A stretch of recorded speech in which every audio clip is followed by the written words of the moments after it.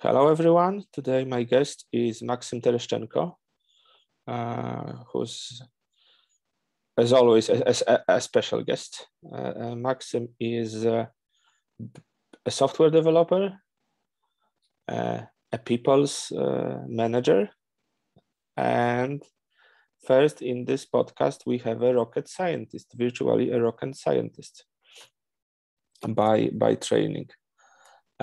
So Maxym, if you could please maybe introduce yourself a little bit further. And thank you very much for having you here today. Okay, thank you, Maciej, for inviting me. And a few words about myself. Yes, sometimes I feel myself kind of a Swiss knife. My career was quite colorful, and I tried different domains and different roles and positions, starting from walks of life. Yes, starting from rocket scientist, then going to a sport coach, and I didn't know about it. Which sport was it? So I am a master of sports in kettlebells.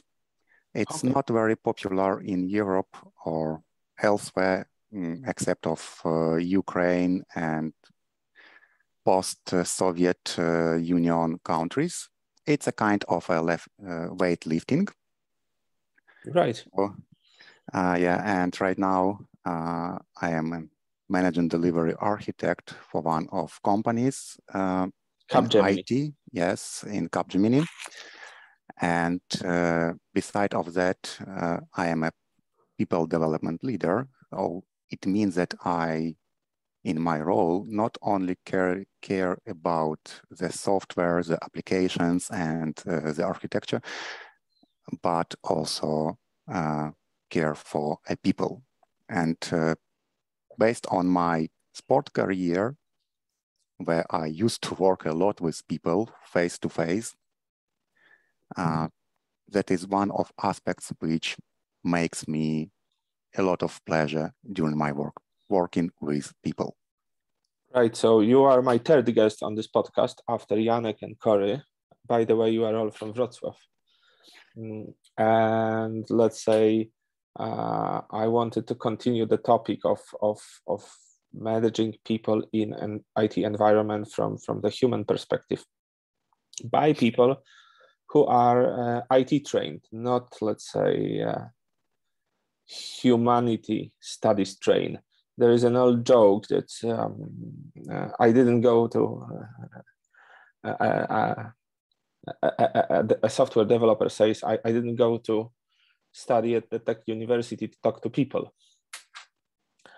But I think that, let's say, my motto is also that most IT problems are solved outside of IT, and they are rather people's problems than technology problems. What's your take on that?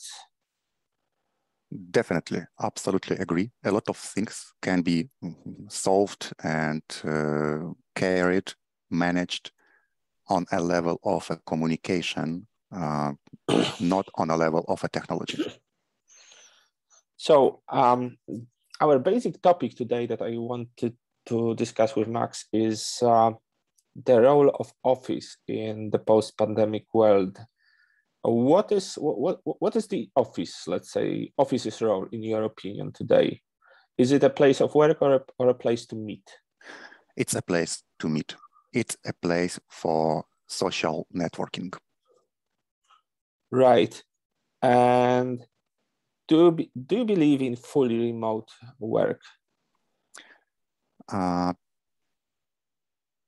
I'm quite old to answer to the most of questions that it depends. I can easily imagine a role, a position where full remote possible. And at the same time, I've seen many times that the lack of integration, the lack of a place to meet your team can cause problems in your business success story. Right. So on one hand, I think a job like software programming requires concentration because it's a creative job. Sorry if we hear some meowing in the background, but I'm here today, not in my office, but with my 2 cats at home. And they meow sometimes. But coming back, it's let's say on one hand, it's that we need to provide people an environment which busts their creativity and helps them concentrate. On the other hand, we have this new methodology of programming like pair programming, mob programming, and in creative environment, people need to learn from one another. In my very opinion, what's your take on that? Again, it all depends on maturity of a project. It depends on a maturity of a team and the maturity of an individual person. If we talk about some senior guys who take solid ownership on some delivery, sorry, in very often, then they can work solely with no communication and integration with the team needed. But when we focus on new joiners, when we focus on interns who only start their career, it's crucial for them to be a part of a society, to be a part of a group, or vice versa. It is crucial for them to not to be a part of a group, to distinguish themselves from someone else. Right. I fully agree. Actually, if you also hire people for crucial roles, strategic roles, at least at the beginning, they are to be somehow in the office hybrid way or otherwise, or maybe. I can add even from the perspective of architecture, application architecture. In one of standards, TOGAF, yes, we have such a notation that success of architecture can rely on social networking because of stakeholders who are a part of social communities. And your strategy can rely on their vision of architecture you will try to build with them. So social networking is also considered as a part of a success story in application architecture. It's extremely interesting what you're saying. We spoke, let's say, some other day that until the 19th century, let's say end of 19th century, the industrial era, industrialization era, people didn't have offices really. So it was mostly a kind of marketing, right, of your profession, like a lawyer or a doctor.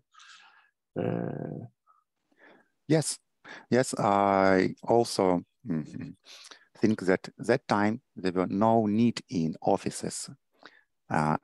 In essence, right now we have such buildings which we go to meet other people.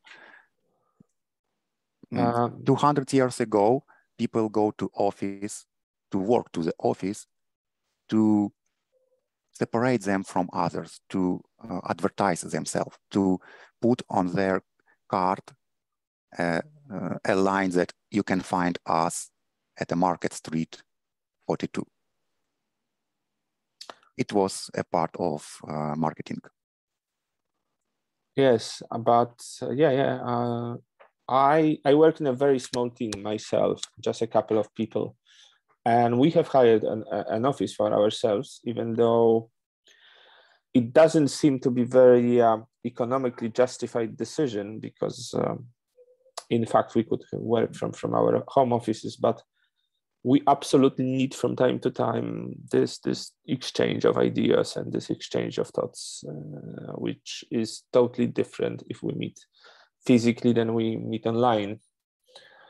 Actually, both of us talked for quite a long time over phone, over LinkedIn, and I think this is the very first time that we saw each other, even on video, and this makes an absolutely different encounter with another person. Absolutely, and it's a matter of psychologist research that video doesn't cover all our needs in visual connection. We are humans who three-dimensional. When we see each other, we observe the world in 3 dimensions. And that characteristic makes unique communication one-to-one, communication with other people. There were a series of researches done by psychologists that shows that children who observe their mothers on video do not catch all the emotions from mother. They simply can't absorb all the communications our bodies do through 2-dimensional screen. Yeah, that's very deep what you're saying. I haven't heard about it, to be honest, before. But let's say, how do you convince your team or the people that are reporting to you to come to the office? What are your tips? That's very interesting, because the most difficult part of a team whom I need to convince somehow is mid to senior people. Right. I have no problems with juniors. That's interesting, because I thought that this would be the biggest problem. In my team, we install. How big is it? Right now, it's about 20 people. All right. We installed everything in a way that new joiners are glad to come to the office to see each other and to meet someone from senior guys who can share the knowledge with them. The problem is to convince the senior guys to come, because seniors already have families, have kids, have things to do at home, and extra 2 hours daily for them can be very valuable. So to spend 2 hours in a traffic, or to spend 2 hours with a kids. Yeah, and how do you solve it technically? Let's say to secure, you know, all the data and to secure the code. Fortunately, I do not need to care about that myself, and that's good. I believe that from one side, we have right now a lot of threats from cyber world and cyber attacks and scams and all other not very good things happening around us. And companies trying to protect their data start coming with some solutions, how to protect accesses to the system, how to protect the data. And if before pandemic, it was very common for some companies to have restricted areas in offices, so you can come and you can work only from the restricted area, high secured one. Right now, the same challenges are coped differently. Companies start to categorize the data more precise. Right now, we have tools to give access to a people only where that access needed. And all the providers, for example, from the cloud world, yes, AWS or Google Cloud. All of them have built-in functions how to have a good granularity on access level. Yeah. So let's come to the question of pathologies connected with remote work, because I personally know people that work into jobs at once. I've had with one of my candidates, I have a very interesting conversation that he knows a guy who participated in the recruitment process and realized, and he's done a task required for the process. He took himself way more time than he could have taken, and the future employer was just, you know, absolutely excited how fast the guy did the job. So he realized that he can, you know, can do all his tasks in much longer time that it is possible for him. And yes, he enrolled for 2 jobs. Even though the guy has some non-competition clauses, he doesn't care, because, you know, he earns a ton of money working on 2 jobs as a high-level machine learning engineer.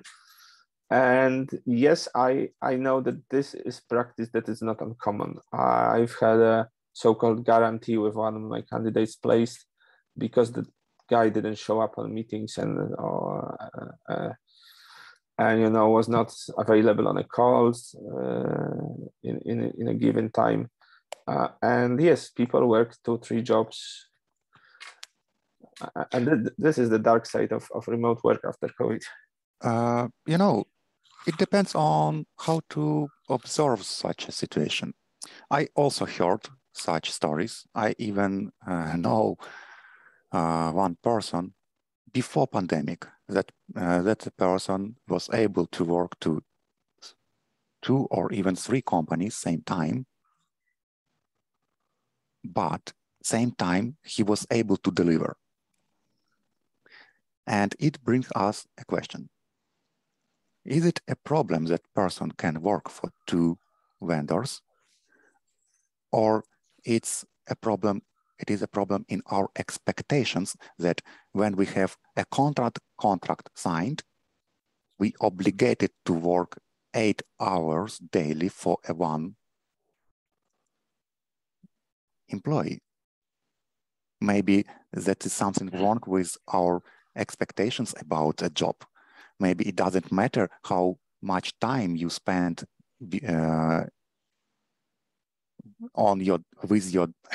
how much time you spend at your desktop for a single vendor, or the deliveries counts. If I can do the job in 1 hour, why I can't spend rest 7 hours for another tasks?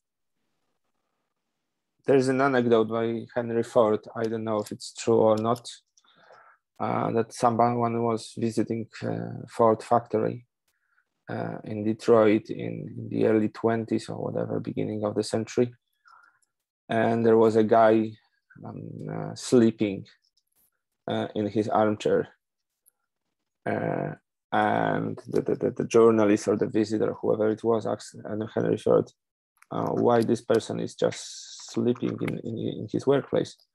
And Henry Ford answered, because this guy invented an invention that brought our company millions of dollars, so he can sleep now. Yes, that's true. Again, it all demand. I think that it depends on what the output of your work.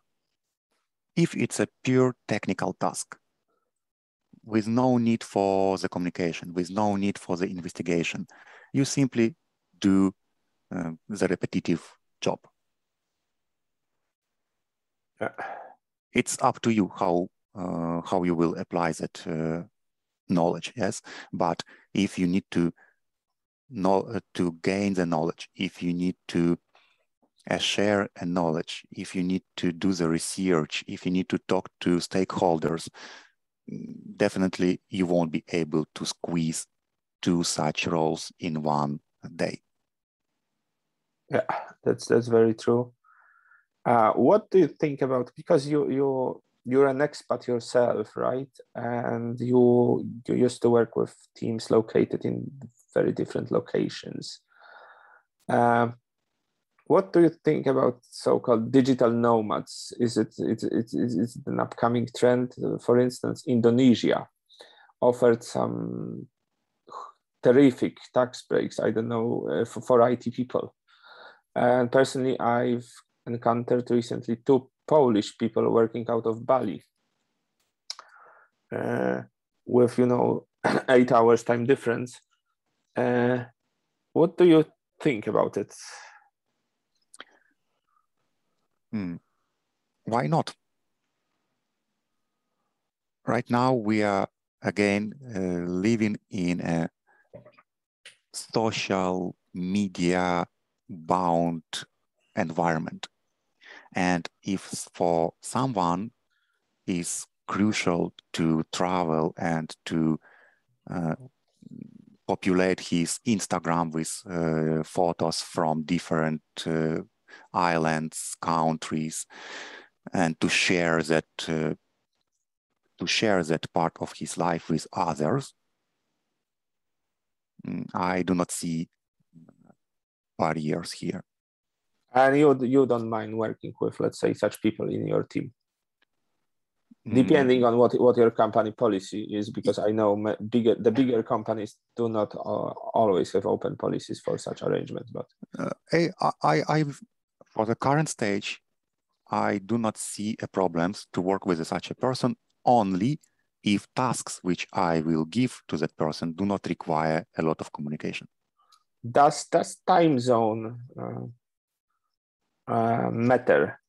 If we work on task-based, yes, if we work on task-based approach, yes, if we simply create task to be done, time zone doesn't matter.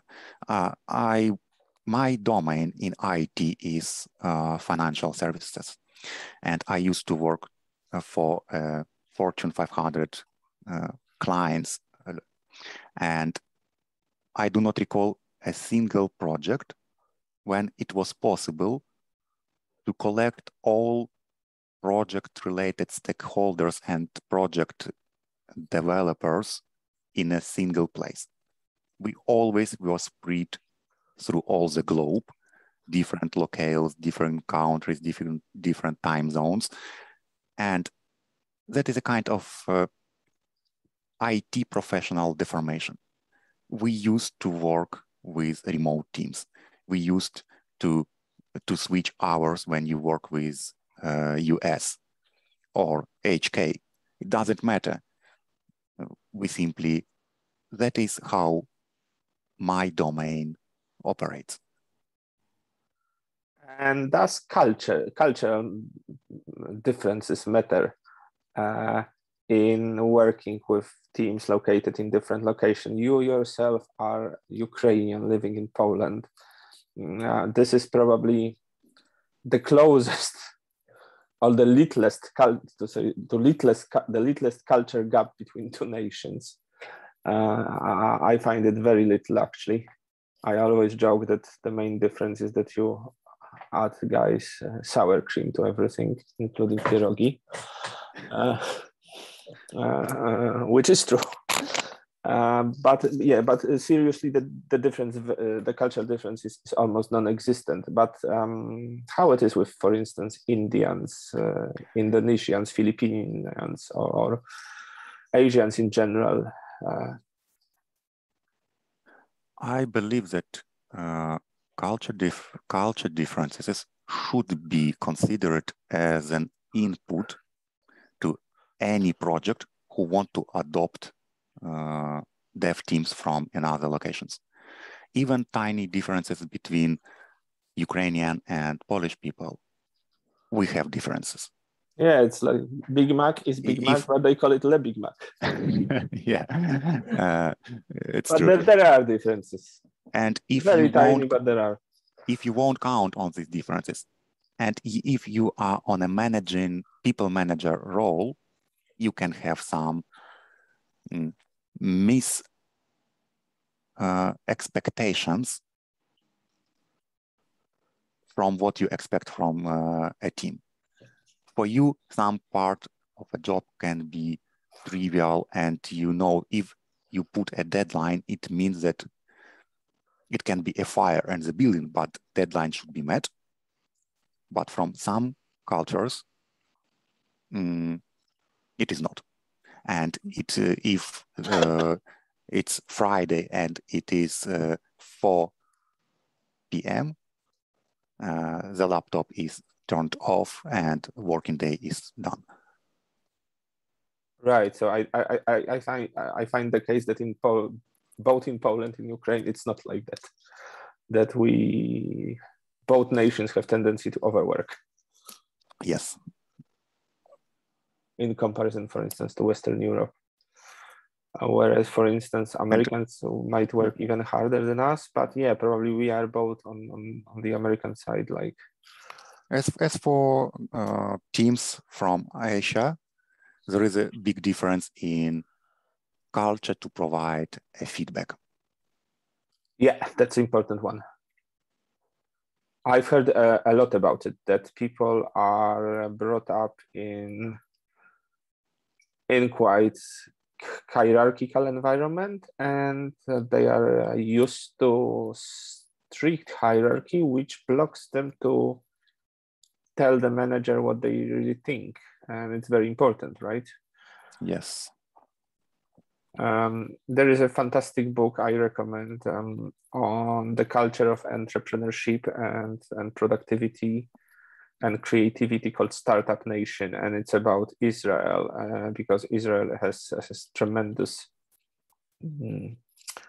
success with creating probably the second Silicon Valley after the Bay Area. And there is a chapter there about Israeli army. That is one of the most flat organizations between the armies of the world. That, for instance, I guess that in Poland, in case of war, an ordinary GI, an ordinary soldier would have to, cross several steps to get to the high command. And in Israel, the line is much shorter, which in the war of 1973 between Israel and Egypt, a student of engineering saw something on the front, which was the biggest, newest Soviet weapon at the time supporting the Egyptians. And it was like a mine on a thread, thrown out. And because he was an engineering student, he knew how to fight against it, how to defend before this weapon. And within 24 hours, he stood before the chief commandant of Israeli army, right? And I'm citing this anecdote because in the context of Asian colleagues working with. So sometimes, somebody on a very low level of organization, a very low level of a project, can find out, the very crucial bugs, the very crucial add-ons to be implemented, and so on.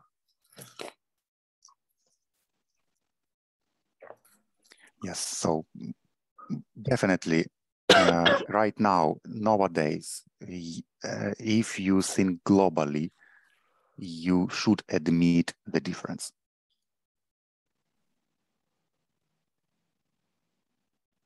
Yeah, I agree.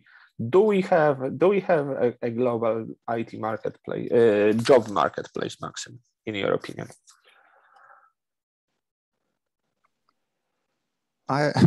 Looks like our governance in all the countries is trying to not to allow that market to appear, because I do not recall some European country with a good solution for IT professionals to work and to live globally.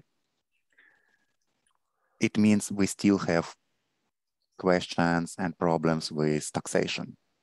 We still have questions and problems with residence permit. So from one side, the IT community by itself is ready for such market. For me, or for any developer, it doesn't matter what country the headquarters is located for a company you want to work for. But for governance of a country in which you are located is very questionable where your taxes will go. I meant something else, I guess, because you know, I had offers this year in Poland at London level rates, maybe not San Francisco rates, and I was shocked. And I have clients from Scandinavia, for instance, and where costs of living are way higher than in Poland. I even guess that, let's say, life in Wrocław is 10% less than in Warsaw, maybe even 15%, for instance. And at the level of the country, Poland, the wages are exactly the same, no difference between Warsaw and Wrocław, for instance. But let's say the differences between countries like Poland or Ukraine and the Nordics and Bay Area in the costs of living are huge. And personally, my opinion is that the job market will differentiate a lot. So this will be like with footballers. So we have stars that earn a hell lot of money, and we have stars of programming that do the job for 2-3 people. And we have average people who just, you know, play in, I don't know, national league, like Polish one, which sucks. And, you know, programmers who just, you know, write the code, repetitive tasks. Everyone can learn it, in fact, within a year or two, right? So I see that, let's say, the creative people there will be a global market for talent at the same rates. But ordinary talent will earn according to purchasing power of the country. Okay, yes, fair. Why not? If you have ambitions, if you have a good mind and you like to solve puzzles and you simply an inventor and you see yourself as a part of something bigger and you want to innovate the industry, you should have a chance to do that. And if your input results in billions of revenue, then definitely you need to be paid more and have a chance to work for some bright projects. Same time,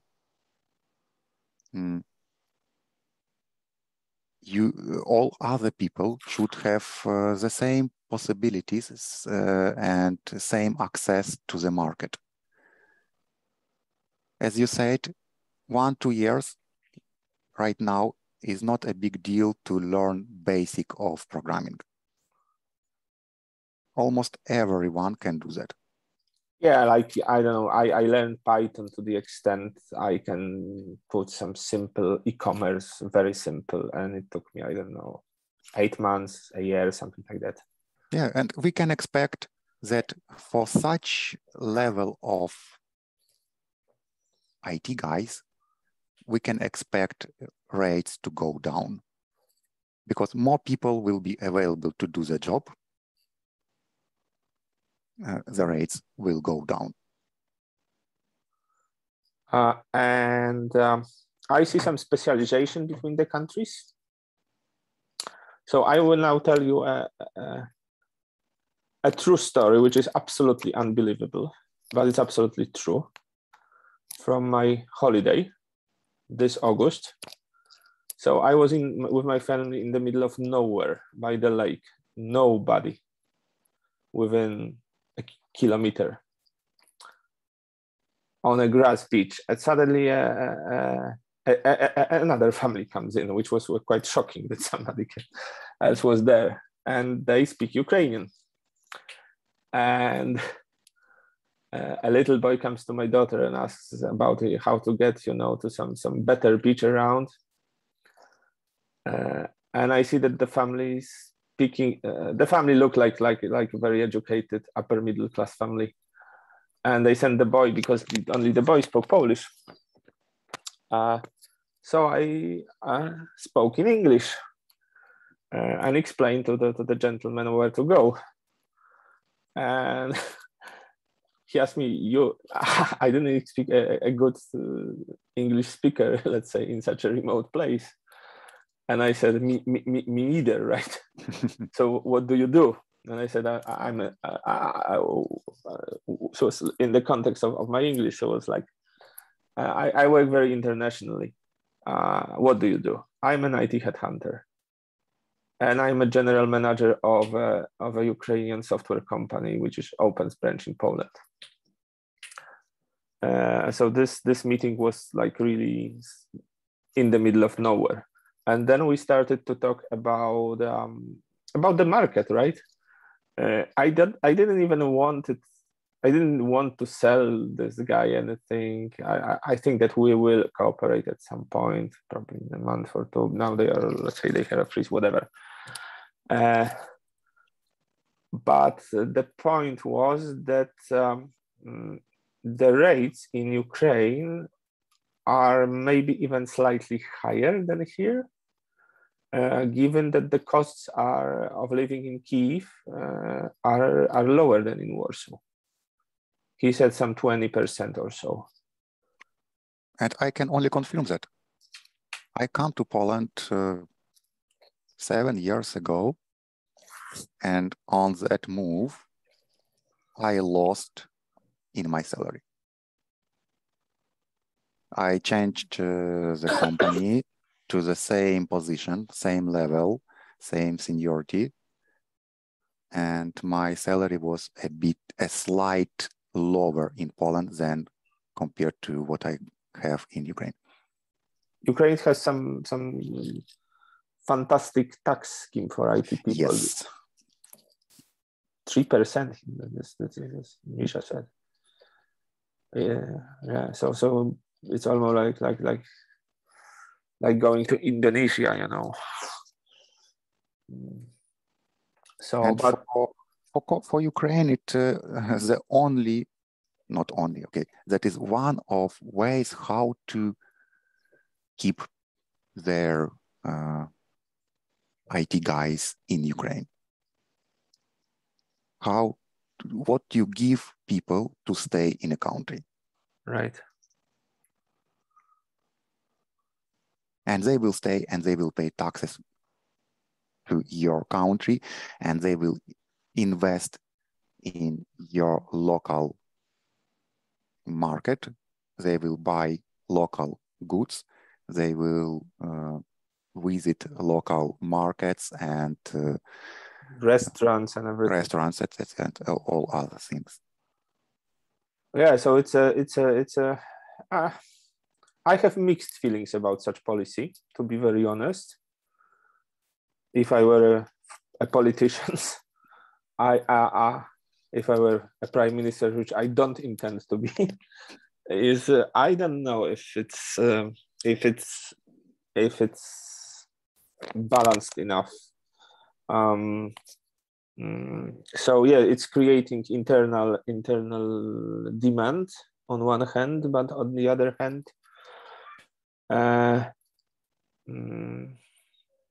you know, less money on social transfer, less money on infrastructure, but it's just my view of that. But yes, definitely, tax schemes are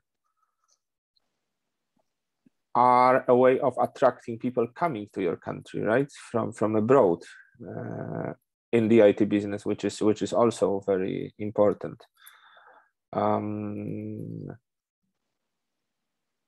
I've talked with a few Indian people, and Polish taxes are perceived too high for them. For instance, Estonia has lower, and to be honest, they are high. They are. They are. So it's a different model of a country. But let's say let's not go into politics because we are close to that.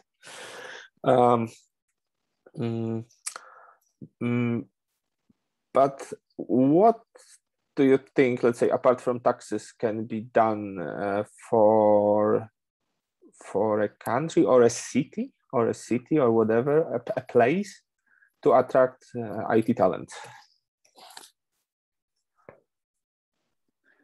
The thing is, I don't think that it is possible to invent something top to down. I don't think that any minister, anyone in governance will be able to brainstorm an idea which will work. We should stop trying to do the waterfall things in a social media time.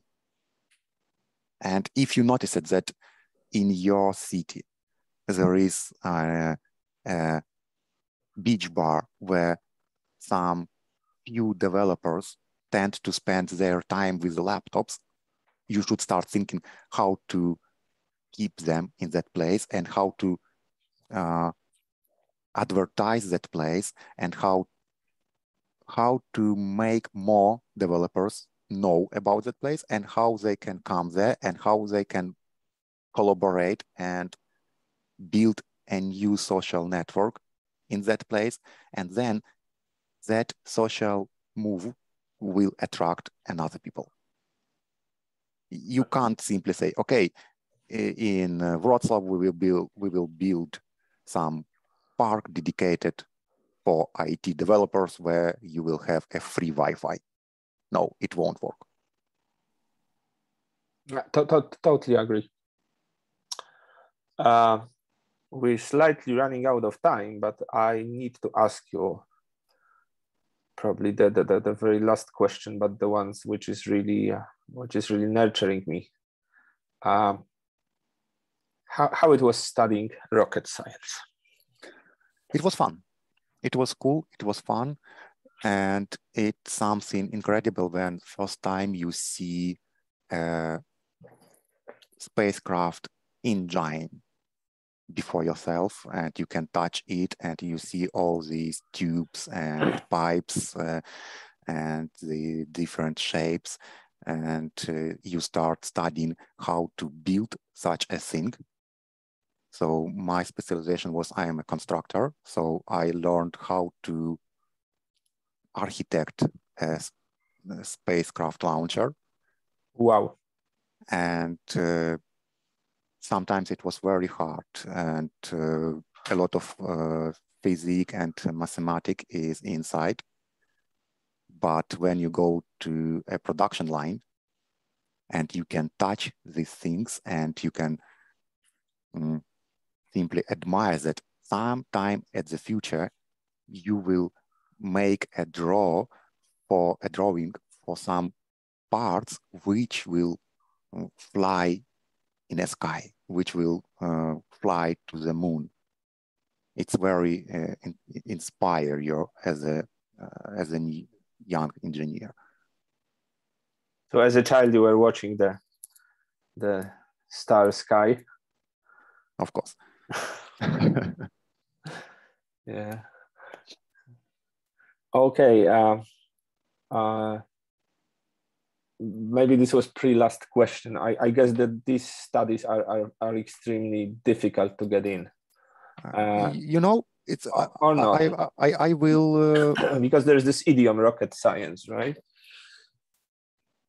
I will say one thing which you do not expect. No, it was not. And it is not, and there is two reasons. One reason is because of a country itself and the politic on during that time. How Ukraine has huge aviation industry. How country perceive the future for that industry. That is one side. And another side is how people perceive the career in that industry. And the truth was that we had few possibilities only for talented people to grow inside that industry. And these opportunities all almost always were connected to some foreign investors. So for you as a new engineer to grow as a spacecraft engineer, the only chance was to find a working place outside of a country. Right. And same time, to start studying, it was average. So you need to pass exams on average level. But to finish the studies, it was an absolutely different story. It was something like to say that, okay, we will take all who wants to come to us and we will start with all of you, but there is no guarantee that you will finish the studies. Okay. Okay. So my older daughter is now in a very competitive high school. And it's similar policy, which I'm quite scared of. You know, there is a story about the place where I was studying that when that faculty only starts many years ago, there were no such industry like spacecraft engineering. And the decision was to invite bright students from other specializations. Mathematics, physics, electronics, mechanics, and they initiated the governance, they initiated the program, and the rector for that movement did interviews one-to-one with each student. And they collect only high score students from other disciplines. And few first iterations, few first levels, years in that university, they were completed only and only by high score students. Right. So the kickstart for that industry was on highly educated people. And it went rolling. Sorry? And it went rolling. Yes. Later, with years rolling out, it become not as strict. And right now, you can pass as an average. That's very interesting. Maxym, I think that we could talk for much longer, but I'm afraid we're running out of time a bit. Okay. So I would love to thank you so much for this interview. This is you're the only rocket scientist that I know, by the way.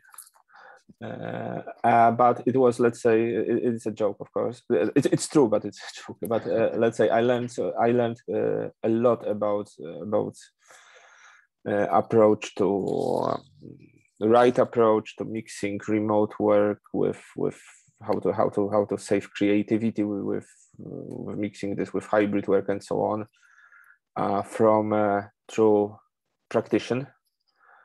And I expect that our audience will also find it very valuable. So thank you very much again. Thank you for inviting me. Okay, I hope it's not our last conversation on this podcast. So thank you very much and have a great day. Thank you. See you. See you.